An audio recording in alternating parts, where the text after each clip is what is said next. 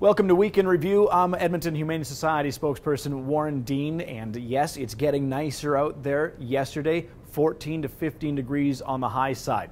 Not a great summer day, but I have a great example of how hot temperatures can get when it's 14 to 15 degrees inside your vehicle and how it affects your pets. We've talked about it before. We have the Watchdog program. We have great programs here at the Edmonton Humane Society to help out the public. But we had an incident yesterday with that 14, 15 degree high where the temperature in the vehicle rose significantly. Edmonton Fire Department did have to respond to an animal in a vehicle, and the temperatures in the vehicle 43 to 52 degrees Celsius.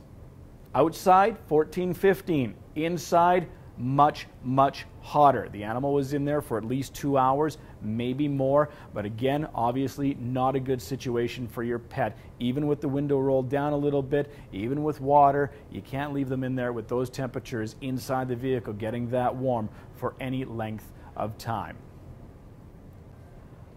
All right, something fun to end off the work week. We're in bingos. These are Rogs, great toys for your dogs. They have a whole variety here from big balls, small balls, medium size, other toys as well. And I want to take this particular one. It has a teeth on the front there. We want to get that smile going with the dogs. You can put a treat in the back as well. Turn around the shelter to see how we could make out.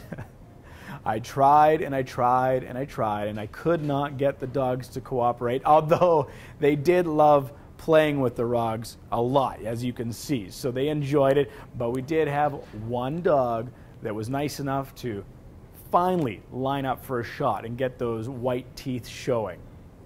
So again, when you come into bingos, you choose from a wide selection of Rogs toys, and you get a molecule, and that's the different one. So there's this size right here. There's also a smaller version, more tennis ball-like. So you have a dog, big, small, medium size. We have a toy that fits them all, and it's down here at bingos at the Edmonton Humane Society. Have a great weekend. We'll do Week in Review next week as usual.